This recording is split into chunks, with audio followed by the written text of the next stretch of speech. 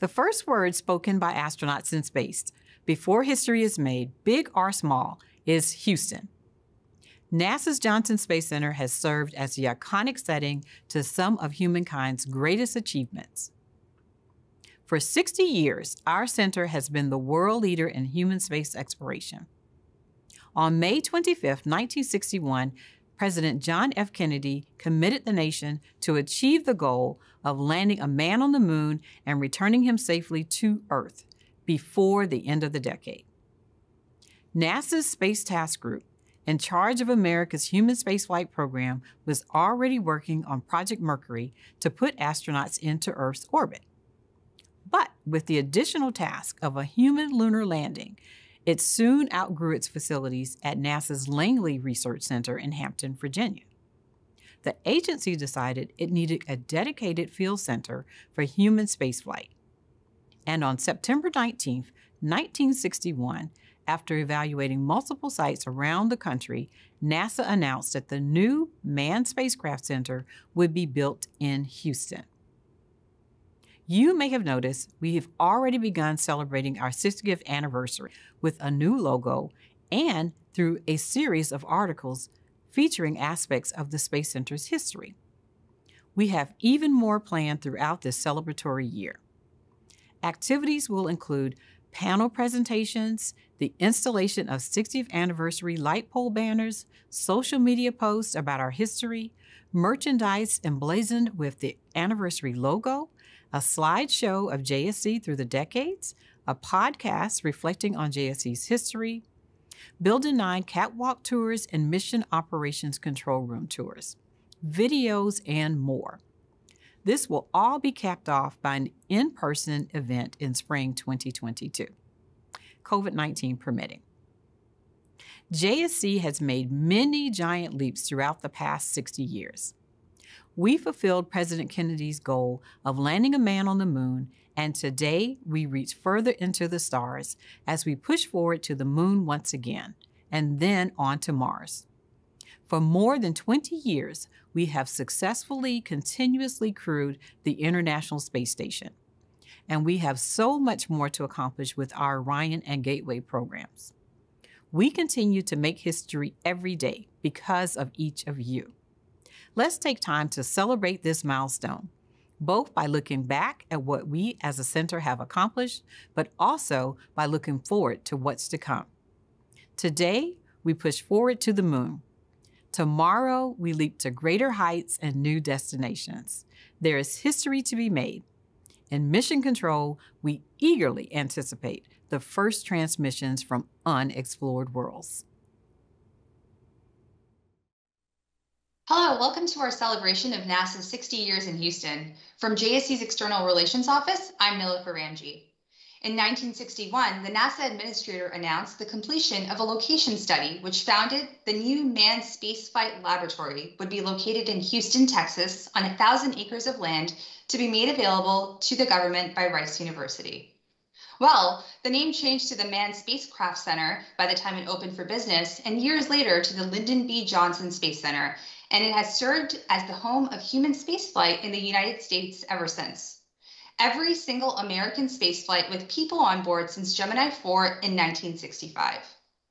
As we look forward to the next 60 years, we really aim to focus on how Johnson Space Center's 60-year history is propelling us forward to the moon and onto Mars. There are many teams who work to ensure that this is a reality. Today, we have representation from the International Space Station, Commercial Low Earth Orbit, Gateway, Orion, and JSC's History Office. I'm going to let each of them introduce themselves, what they do, and in honor of the anniversary we're celebrating today, I'd love for each of you to tell us your earliest memory of JSC. Ryan, why don't we start with you? Thank you, and thanks for the opportunity to do this today. I'm Ryan Prouty, and I am the representative here on this esteemed panel from Space Station. I am currently managing the Research Integration Office, and I've started in flight control, have done a plethora of jobs through the Space Station program, and even spent some time at the center level working on vision and strategy. So I'm going to cheat a little bit. It's not my earliest memory, but I think probably the most poignant when you're looking at the history of JSC and where we're headed, given a lot of the conversations we've had over the last couple of years. But it was about circa 2001, and I was a flight controller on console, I think during Expedition 3. And Sally Davis was the flight director on console, and she got on the loops and she said, I need all of you to stand up and meet me on the airwaves. We were like, what's happening? So we all stand up, and then just in the room, she says, I need all of you to look around you. We did. We're all looking, we're all college kids pretty much. We're looking around, and she said, this is the first time in history all women have been flying a spacecraft. I want you to remember this. So anyway, I do. And that was one of my favorite memories. That's very inspirational. Camille, you're up next. Hi, everyone. Thank you for having me, first of all. I'm Camille Lane. I'm the Deputy Manager for the Commercial LEO Development Program. And my earliest memory of JSC, actually, I've only been at JSC for 14 years, I believe. I think I'm going on 15. But I actually came to JSC before then because I was back years and years and years ago. I was a finalist for the astronaut selection. And so I got to be invited to come down and interview, and just being able to go to the 6th floor in Building 4 South and meet the other astronauts was just like incredible. And that for me was my first memory of being even associated with Johnson Space Center. Amazing. Thank you so much, Camille. Glad you're here with us today. Next up, we have Rod Jones. Rod?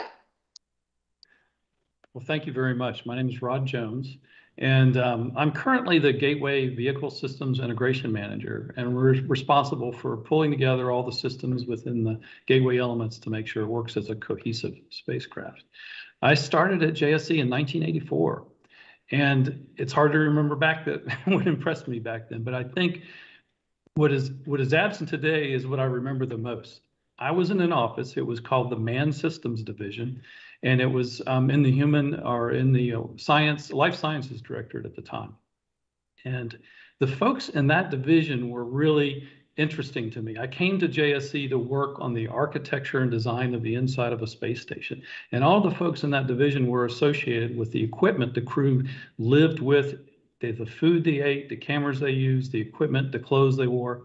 And I got to sit in the same floor with people like Rita Rapp. Now, Rita was the food lead, and she had packed every meal for the crew since Mercury. I mean, the original brown paper bag sack lunches. She went to the store, bought the food, made the sandwiches, and packed it. And so listening to her anecdotes all the way up through shuttle and how that technology changed was really impressed me a lot. And that's my fondest memory, I think. Most impressed. Thank you. Thanks, Chuck. And thanks, Rod. I'm sorry. I'm getting ahead of myself here. And now let's hear from Chuck Dingle. Chuck? Yeah, hi. Thanks for having me on today. So yeah, I'm currently the Orion Program Chief Engineer. My first memory of JSC goes back literally to when I was, I don't know, just a few years old. JSC it's been part of my life for literally all my life. I grew up in the Houston, Clear Lake area. My dad worked at JSC. Then my older sister also worked here at JSC. As a kid, I was totally captivated by the Apollo missions. Just couldn't turn off the TV back then.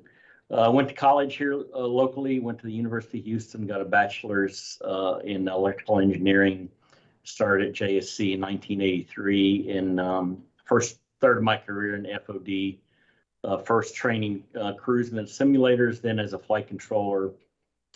Then I went to engineering to work on the X-38 project as the environmental systems development lead, took on kind of more and more responsibilities, kind of got into the chief engineer line, and been working on Orion since it started in 2004 and various technical leadership roles, and now program chief engineer. Wonderful, rich history with NASA. So speaking of history, finally we have John Urey. John? Hi there, thank you for having me this afternoon. So I'm the manager of the JSC History Office. I've been at JSC for 34 years, and my first memory, actually, I was here as a tourist. And this was back in the day in 1984 when tourists were allowed to just walk around campus between the buildings. It wasn't such a secure facility. And I just remember walking around and looking at the buildings that I'd seen on TV and read about. And I think that day I decided that I needed to come and work here. And so 3 years later, 1987 is when I first started here at JSC as a contractor. I've been here ever since. Most of my career was working in the science areas. I worked the Shuttle Mir program. Then I worked in the International Space Station program in the Payloads Office, which is now the Research Integration Office that Ryan heads. And then about 5 years ago, I came over and started running the History Office because there was a need to resurrect the History Office at that time. And so I've had a lifelong interest in space history and, of course, of JSC's history. And I've been doing that for 5 years, and it's been fantastic. Amazing. This is already so much fun. I think collectively, there's well over 60 years of experience with this group. So let's take a moment to look back. And John, I have a question for you. As the manager of the History Office, can you tell us a little bit about what the History Office does and how it's continued to preserve JSC's memories? Sure. Well, preserving NASA's history is actually in the agency's charter. So it's something we're obligated to do. The JSC History Office has been on again and off again for the last 60 years. For the last 5 years, it's been very much on. We do a lot of things to preserve our history. The biggest project we've had going on since the late 90s is our oral history project, where we actually talk to individuals who are still here at JSC. Some have retired. And we get the history of what they did in their own words, their own experiences. So it's a very personal way to collect the history.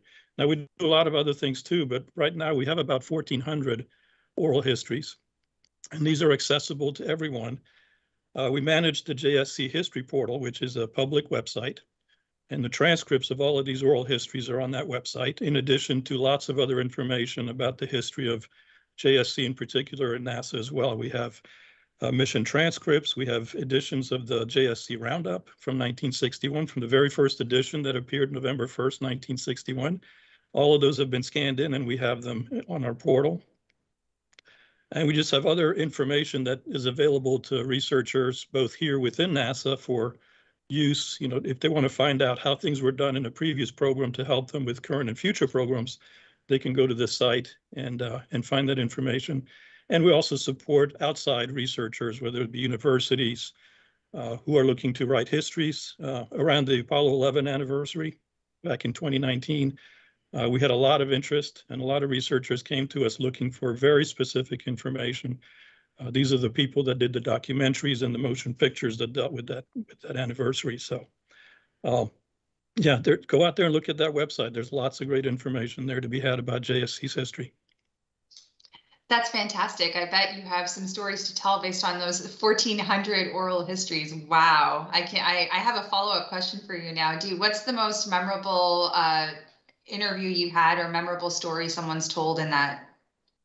Well, I think some of the ones that are the most memorable is, we got to interview people like Neil Armstrong. So we have his oral history on our website. A lot of the other Apollo astronauts. Some of the people we even went back to, NASA's predecessor organization, the NACA. And we've interviewed people from back in the 50s of what things were like even before NASA existed or before JSC existed here. So and it's not just the famous people. We also have some engineers that worked out there and in the bowels of the buildings to get their stories. So it's not just the managers and the astronauts and the directors. We try to get a broad spectrum across the board of people who worked here at JSC. Definitely, and I believe that will really shed light on JSC's history and really help tell our story. So, JSC has had a hand in several areas of human spaceflight, and one of those areas is with the International Space Station program. Excuse me. Ryan, building the International Space Station made the last 21 years of continuous human presence in space possible. Can you speak to some of the key areas of achievement that have added to the legacy of JSC?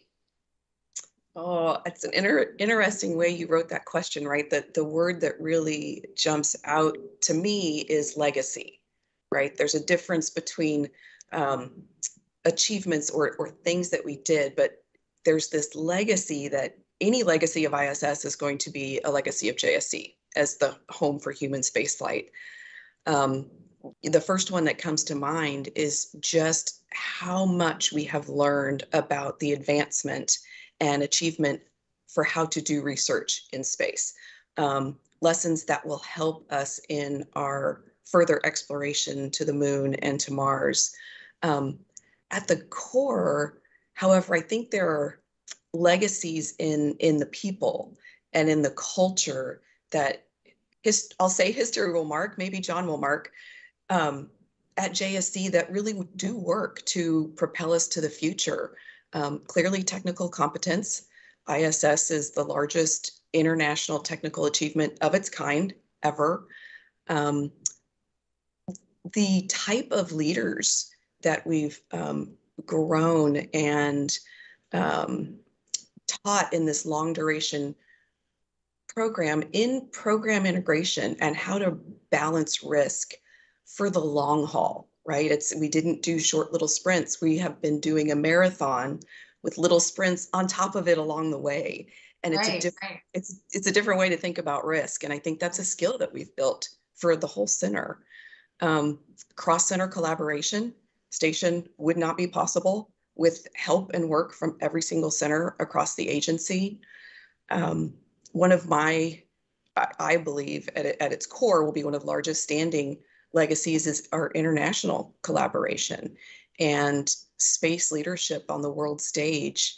It's the international piece is what brought me here, was to get to work doing something that was, bigger than me, but at an international level. And then lately, I'll say a new legacy that we're just leaning into is leading the way for building a commercial economy in low Earth orbit. This is not something I thought I would be doing when I started before we even flew the first Element. So I think there's a lot in there. Definitely. There's a lot to unpack there too. And I hope we can get more into that. Everyone definitely nodded when you said commercial low Earth orbit economy, and the International Space Station has really helped us kick that off. So Camille, since Commercial LEO is a recent undertaking at NASA, can you talk a little bit about its goals and aspirations? Absolutely. I'm delighted to. It's one of my favorite topics. So as you said, Commercial LEO Development Program is one of the newest programs at the agency. And of course, we are housed here at Johnson Space Center. But we are responsible for creating and enabling a sustainable and robust marketplace and economy in low Earth orbit beyond the International Space Station when it comes to the end of its life, which we are now scheduled for 2030. But our office is enabling the next low Earth orbit platforms, right? That will be owned and operated not by NASA, which the International Space Station is, but owned and operated by commercial companies and commercial providers. And the reason for that is that we want to, one, have a sustainable presence in low Earth orbit as a nation. But NASA also has goals to continue to do research in microgravity environment, right? Using these platforms as a technology testbed for exploration, continuing to do human research, on the research on the human body and how the adaptation of space impacts the human body. And so we're still going to have these needs for low Earth orbit research. And so we hope to be one of many customers of these commercial platforms. But in the process, right, we talk about an economy. When we talk about economy, there's a supply and there's demand. And that commercial platform is the supply side. But we are also doing things now using the International Space Station to stimulate the demand. And Ryan touched a little bit on that.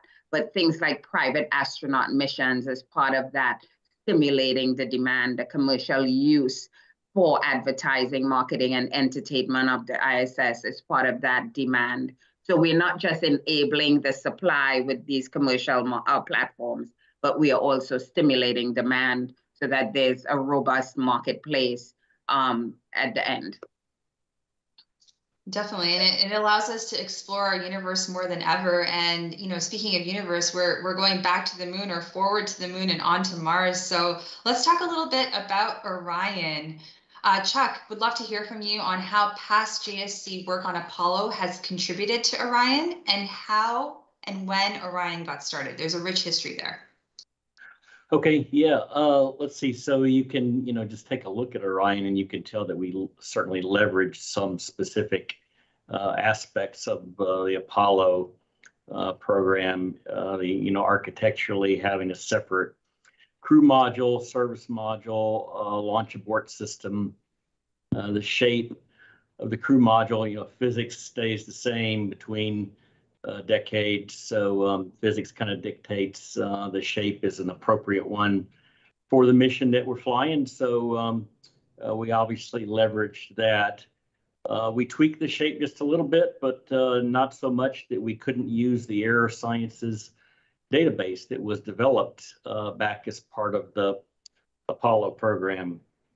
We leveraged certain things from Apollo, like the TPS, the thermal protection system material on the base heat shield of the crew module. It's a little bit different than Apollo. We currently put it on in blocks instead of filling individual honeycomb cells, but the Avcoat material is essentially the same material that was flown on Apollo. Our analysis tools and the platforms they run on are certainly different and upgraded. But some of the core techniques that we used for our engineering analyses, we leveraged from Apollo.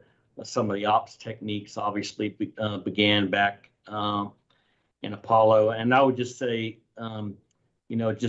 generally, across the entire team, there's enormous body of knowledge that was established back from Apollo. In terms of how Orion got started, so after the Columbia accident, I think the country came to the realization that the NASA manned human space flight program, we needed a different mission. We needed a different vehicle. I think it was January of 2004 that President Bush announced. I think they called it the Vision for Space Exploration, and said we're going back to the moon. So as part of that, the CEV, the Crew Exploration Vehicle, was born. Later became known as Orion. And the focus started a lot on the CEV spacecraft itself. We organized a team, stationed that team at headquarters to write an RFP, a request for a proposal. It led to a contract award for two competing teams. We awarded the two teams. So we were off and running with a prime contractor. Shortly after that, Mike Griffin came in. Dr. Griffin came in as the new NASA administrator. He realized there were some additional things that needed to be addressed in addition to the spacecraft itself, like what launch vehicle is it going to fly on? What's the lander going to look like? And so he put together a study team to kind of put together thoughts for the rest of the program, so to speak. We started the CEV, we called it a project office back then, 2006. Maybe half a year or so later, the Constellation program was born, and CEV was later named as Orion, became a project working as part of the Constellation program. And we down selected to a single prime contractor of those two, and I think it was 2007 or so. Spacecraft configuration evolved over time. We added the Europeans as a partner, and I think it was 2012 to supply a significant part of the service module known as the ESA service module, or ESM. We've flown 3 times. We flew, a lot of the early work was kind of focused towards the abort systems that we would use. So in 2010, we flew what we called PA1 or Pad Abort 1, the White Sands Missile Range in 2010. 2014, we had an orbital space flight called EFT-1 that we launched on a Delta Heavy. And in 2019, we did our first ascent abort flight test out at Cape Canaveral. And right now we're getting ready for our fourth flight, which will be Artemis 1, and it's right around the corner. Very, very exciting. I see everybody's eyes light up when you said Artemis 1. And for those of you that are watching us today, you know, I started off 250 miles above the Earth, and we're going further and further away. So let's talk a little bit about the Lunar Outpost, NASA's Gateway program. And I wanted to go to Rod for a second. Can you tell us what the aspirations are for Gateway and how it fits in with Artemis? Absolutely. One of the things we learned from Apollo is that, you know, that was a very sprint-like mission. You had a very limited capability. In order to achieve that goal with the technologies we had, you know, the first lunar landing was only several hours before the crew had to get back in and come home. And so the purpose of our program is to make a more sustainable approach to exploration. Artemis is attempting to do that with the major components. Orion being, of course, the crewed vehicle that gets the crew to the lunar vicinity, a lander that gets them to the surface, and Gateway, which orbits the moon and provides that transportation link between the crewed vehicle from Earth to the crewed vehicle that gets you to the surface. So by breaking up that transportation loop, so to speak, each of those vehicles can specialize in their area of expertise and what they need to do, and allows us more robust exploration of the surface of the moon. So with the Gateway, we can leave an HLS or a lander docked for long periods of time and reuse it, which makes it sustainable. The Gateway can transition its orbit to other inclinations, which means we can explore almost nearly any point or on the surface of the moon, whereas before we were very limited to equatorial type landing sites. And so therefore, the goal of Gateway is to create that platform. It's a base camp in lunar orbit to enable sustainable exploration.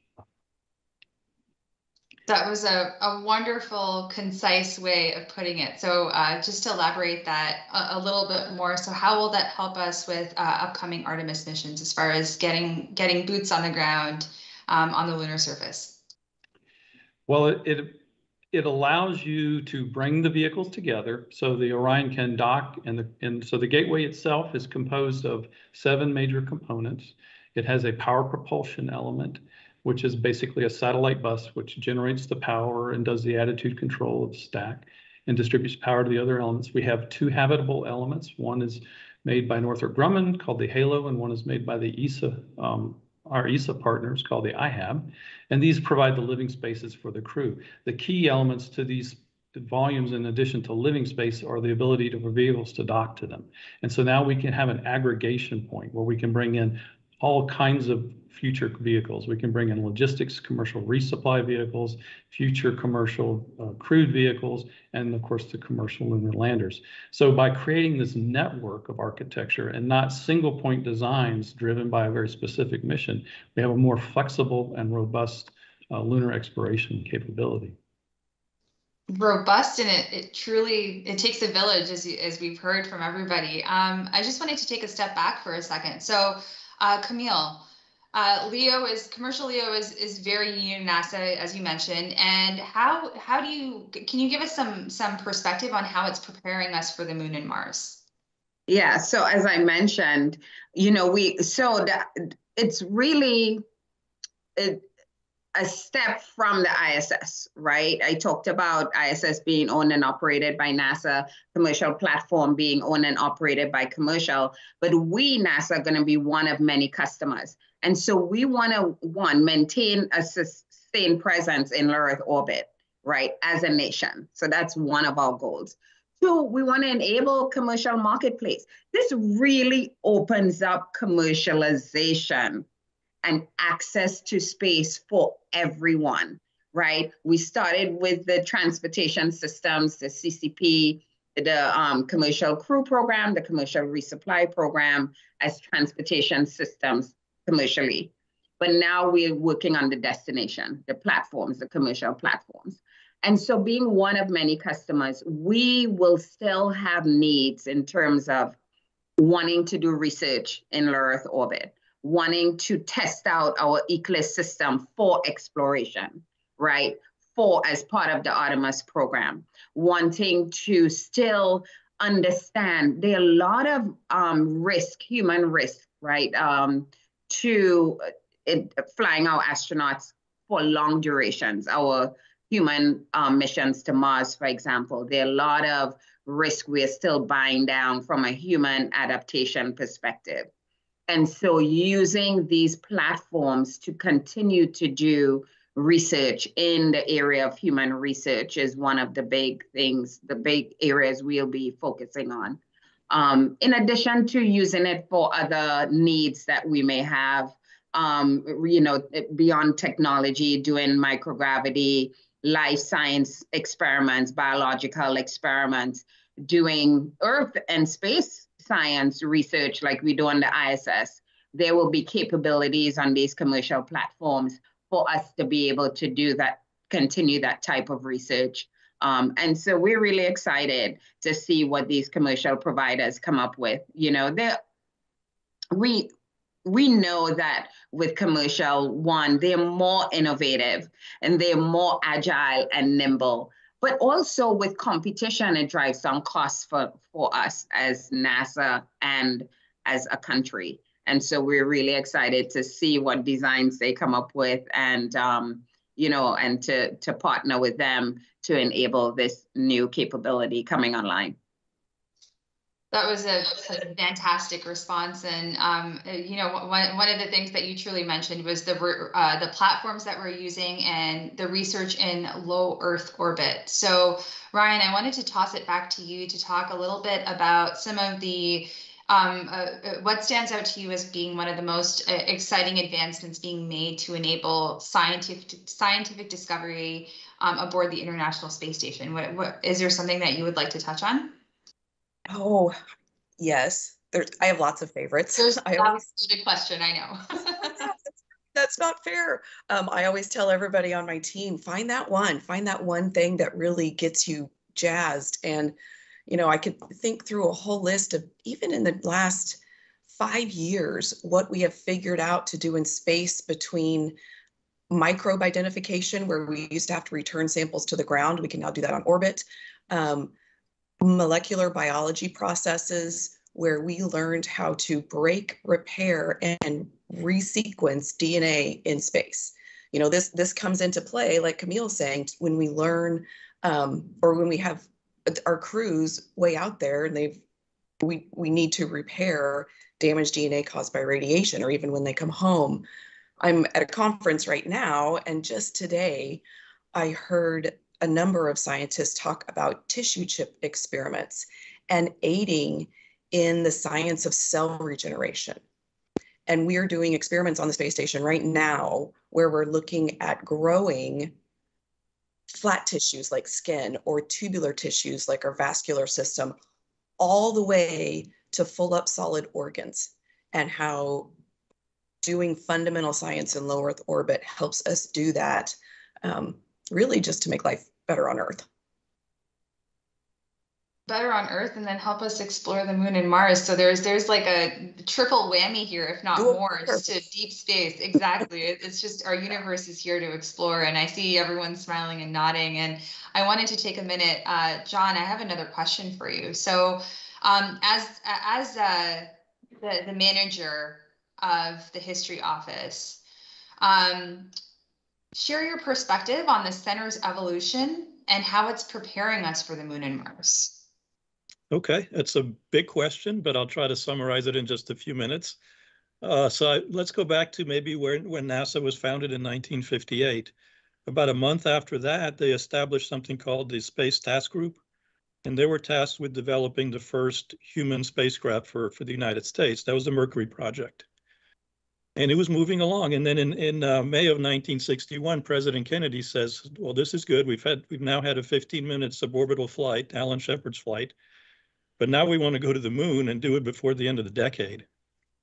All of a sudden, everybody realized the Space Task Group, working in their offices at Langley Research Center, they just didn't have the facilities to handle that kind of massive project in that short time period. And so They had to establish, as you said at the opening, the Manned Spacecraft Center here in Houston.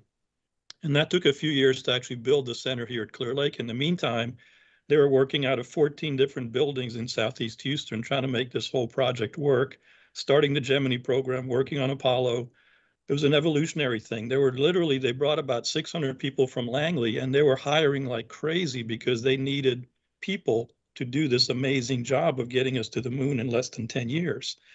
And really nobody knew how to do that. So they were writing the textbooks as they were building the buildings and figuring out what kind of training facilities they needed and how do you select more astronauts, and all those things were tasked to the Manned Spacecraft Center. And that evolved through the 1960s, and we went through the Gemini program to test out all the technologies that we would need to get us to the moon, the rendezvous, the docking, the spacewalking, and so forth, and keeping people healthy for long enough that we can get to the moon and back. And so that was an evolutionary process. And once we landed on the moon, okay, mission accomplished, we finished that goal. It was time to move on to other projects. So the space shuttle came along. And of course, NASA, JSC in particular, had to adapt to that new program. It was far more complex. Nobody had ever built a reusable space vehicle like the space shuttle. So we needed to learn how to do that. So we used the facilities we already had here. We expanded upon them. We had to build larger training facilities, hire new astronauts. So again, it was a whole new level of doing human spaceflight. And then, of course, International Space Station came along. Yet again, we had to take on a new, far more complex project, learning how to keep people going, essentially 24/7 operations. We just really had not done that before. So that was a whole new process. So I think based on all that experience that we built up over the last 60 years, we are supremely well positioned to take on all these new projects that'll take us out of low Earth orbit and back to the moon, and hopefully beyond that in the next few years. So we have the facilities, we have the people, we have the expertise, we have the knowledge. It's all in place. And from speaking to all of you, I also see the element of passion there. You guys are all very, very excited about this new era of exploration and discovery. So I wanted to open it up to the group a little bit. I would love to hear from all of you, some of you, if you can share one thing with our viewers today about how JSC is preparing us for exploration and discovery. What from your perspective or the area that you work in, what would you say about that? Don't all answer at once. Okay, well, I'll just jump in because it's kind of a continuation to my previous answer. And I'm going to jump off what Ryan said about the cell studies that are now going on Space Station. I remember when I worked on Shuttle Mir, we did one of the first cell biology experiments trying to grow a cell culture aboard the Mir space station. And compared to what's happening today, it was relatively primitive. But even back then, we knew that it was just the start of something big, that eventually we could get to where we are today and move beyond that to actually we could actually build organs in microgravity aboard a facility. And so that evolutionary process is really what is going to get us to Moon and Mars, not just in the science areas, which I'm very familiar with, but also all the technology. We built on the Apollo program to build Orion. We've now expanded to the commercial area, which is something we hadn't thought about 5 or 10 years ago. And that's probably going to open up even more areas that we probably can't even imagine today. And that all of that will help us to achieve the goals of getting to the moon and then onto Mars. I would like to add to what Ryan said a little bit in the area of technology. We've talked about 20 plus years of human habitation in space, and that's extremely important to understand what happens to humans living in microgravity away from where we evolved. But people, I think, also underestimate the technology and the importance of the technology. What that really means is we've had 20 years of operational life support systems and waste management compartments and power systems and communication systems. And those are extremely difficult things to build and operate reliably, continuously, while people are dependent on them to survive. And so the space station has given us that opportunity, and we are applying all that to the next generation stations for Gateway and then for vehicles to go to Mars. So we have a wonderful platform we are continuing to exploit with those technologies. The commercial partners are coming on and learn and absorbing that technology as fast as we can transfer it to them. And then we're going to take that and use that for Gateway in order to start and extend that technology to the next logical place to be, and that's in lunar orbit, where we can safely still experiment with these technologies and figure out how to operate these vehicles, how to make them more autonomous, because when you go to Mars, there's many points of the orbit that you don't get to talk. You have to be autonomous and operate independently. And so I think for me, that's one of the biggest interesting changes over time, is how we're moving these technologies forward over these different platforms and bringing in this commercial aspect to help us advance the exploration mission. And can I add to what Rod says, even in low Earth orbit, I mean, we are transferring the knowledge. I mean, up until now, NASA's been the only agency to build US to build a space station, right? And so to enable the commercial sector to be able to do the same thing, we have to transfer the knowledge. And so that's one of the things we're going to be doing over the next years, right? Is really that transfer of knowledge, the technology transfer, so that they are able to, and they will bring their own innovation, as I said, innovative solutions to it, too. And so that combination is a powerful one. I'll add to what all three of you said, because it's all, what I love about this entire panel is it's all connected. So, right, your question was how does our history take us forward to the moon and Mars? And JSC is this wonderful little microcosm that I feel like I was just really privileged to get to peek at in different ways when I was working for the center director over the last year and a half or so. But it's this little microcosm of people who are at one point so technically competent, we can do all of the things that my colleagues have said here, but also dreamers to think up of what's coming next. And it all comes in one place where you have these people just passionate to be a part of where we're going. And I think that's one of the highlights at JSC that kept coming up as I interviewed people over the last couple of years.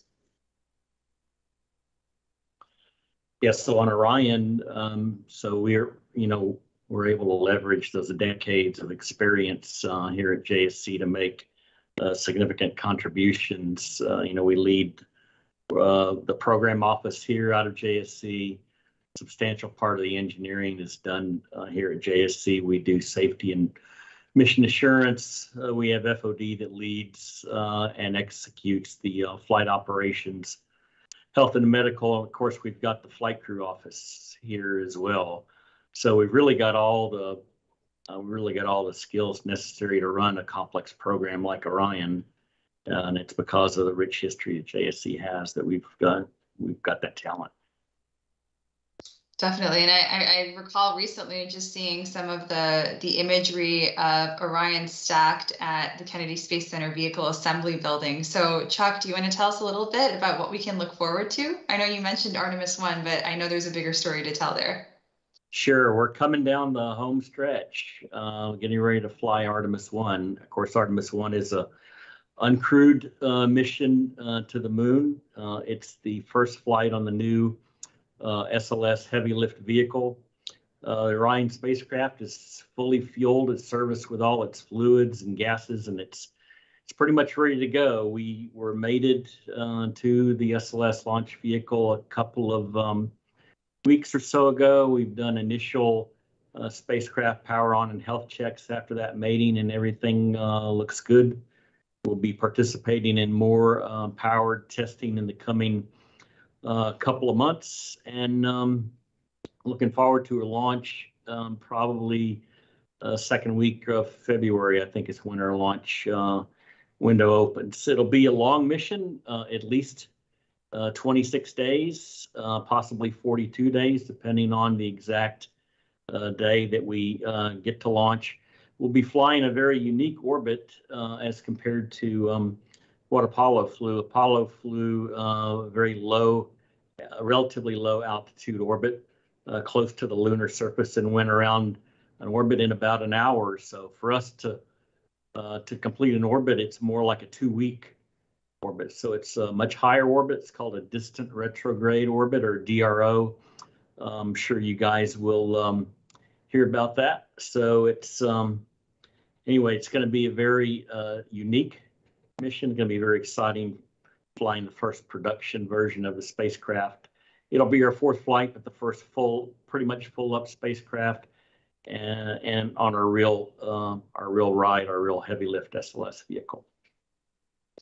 I get butterflies as you're speaking. So, and then it looks like, again, everybody here is getting those same butterflies. So, you know, I look back 50 years and you mentioned flight controls ready, vehicles fueled, we're basically ready to launch, you know, and I think about the Apollo mission control, and I just wanted to take a minute. John, you were part of the team in 2019 that was responsible for the restoration of Apollo mission control. That project was a large undertaking, and if any of you haven't had a chance to see it, I highly recommend you take a look. Every last detail has been thought about. But can you talk a little bit about that restoration project and the impact the Apollo program had at JSC? Well, sure. Thanks for that question. It's a big one. Obviously, Apollo was kind of the reason why JSC was built. It was to get us to the moon. That was the goal that was set by President Kennedy. And of course, the mission control function was one of the ones established for the Manned Spacecraft Center at the time. And so that was controlled out of the Mission Operations Control Room, or the MOCR, for Apollo 11 over in Mission Control Center. And that room was also used in the early days of the shuttle until about 1992, before it was retired. And so they made modifications from the Apollo configuration as we flew through the shuttle. There were upgrades made. And after it was retired, it kind of fell into some disrepair. And of course, with the 50th anniversary of Apollo 11 coming up, the idea was, well, we probably ought to restore this so, when visitors come to see it, it would look more like what really would have looked like during Apollo 11.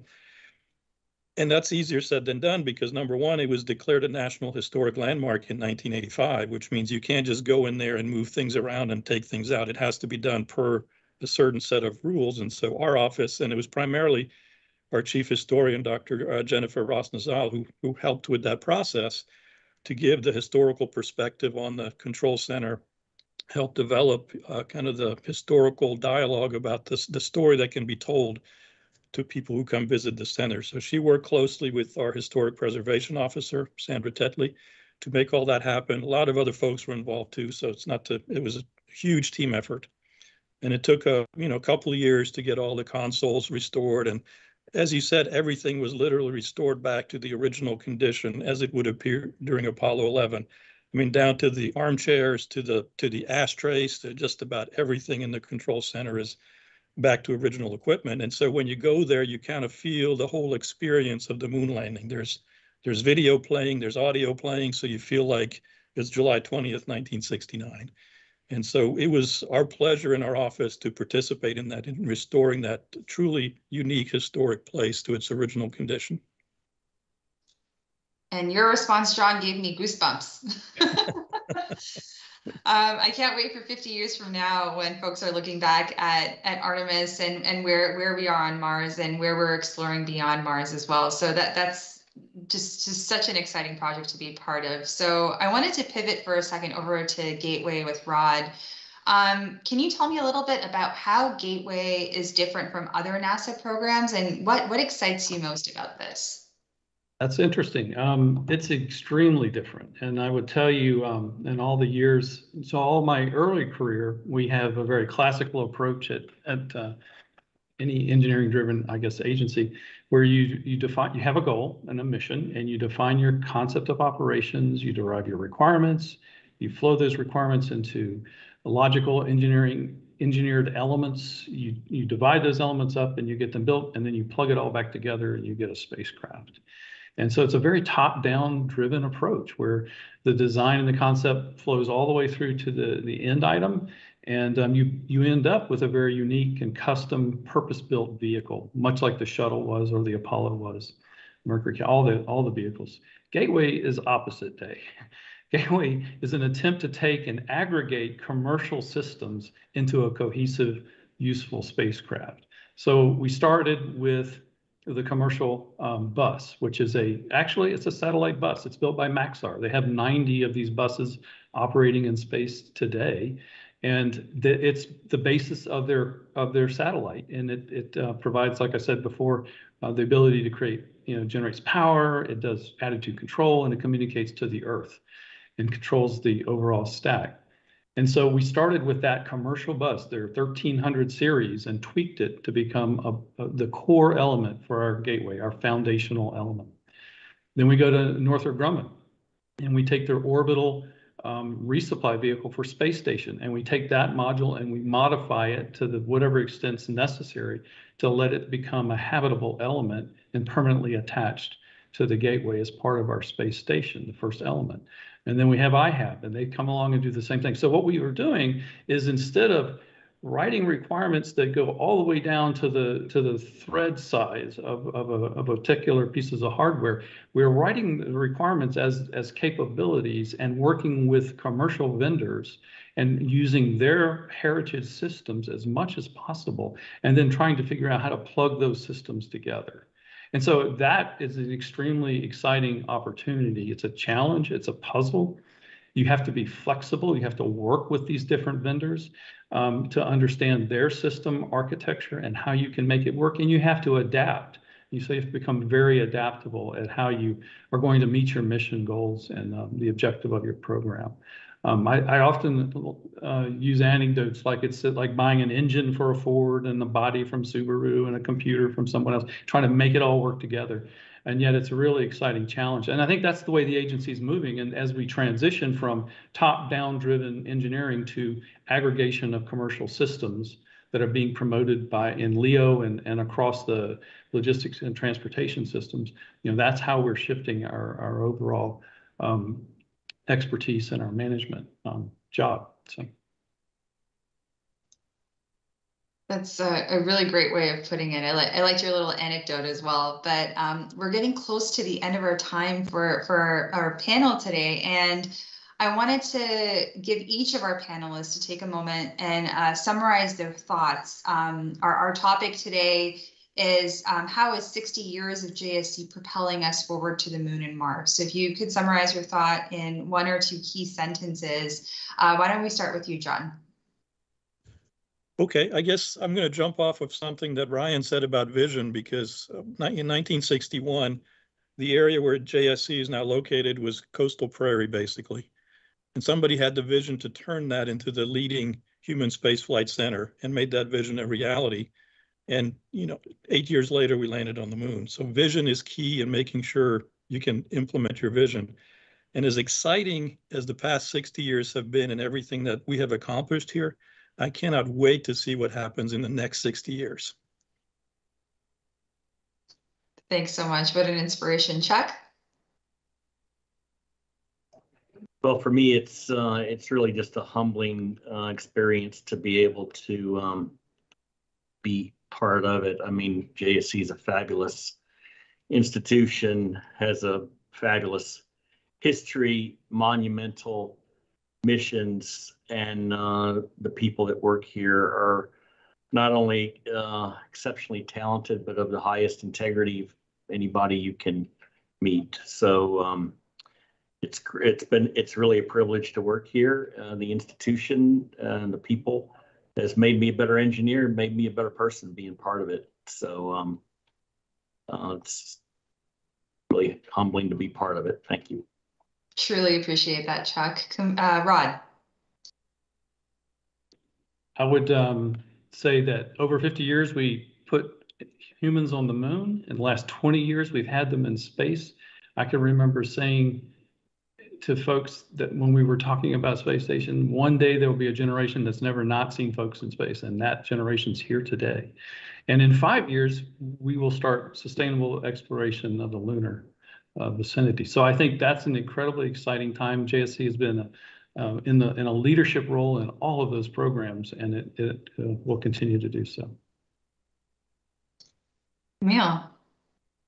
Well, JSC is at the forefront of commercialization, right? And when I talk commercialization, building economies, not just in low Earth orbit, we are building economies on the moon too. We didn't talk about that, the Commercial Lunar Payload Services, right, project. And so JSC is at the forefront of that. We are leading the way for what it means to open up access to space for everyone through commercialization. And I'm just excited, I'm honored, I'm privileged to be a part of it. And it's incredible. It's an incredible, incredible opportunity and privilege. So thank you for having me. Thank you, Camila. Last but not least, Ryan. There is probably not much I can add. I resonate with everything everybody said. It is such an exciting time to be not only a part of the aerospace community, but JSC. Chuck, you're right. The people are phenomenal.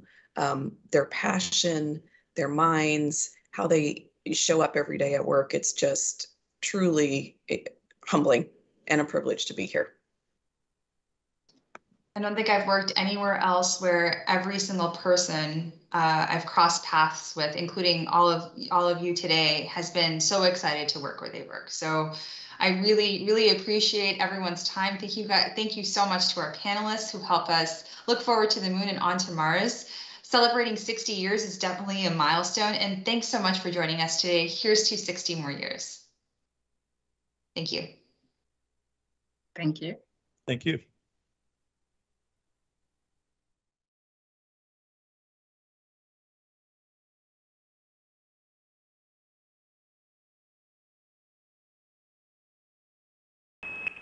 Subscribe for more space.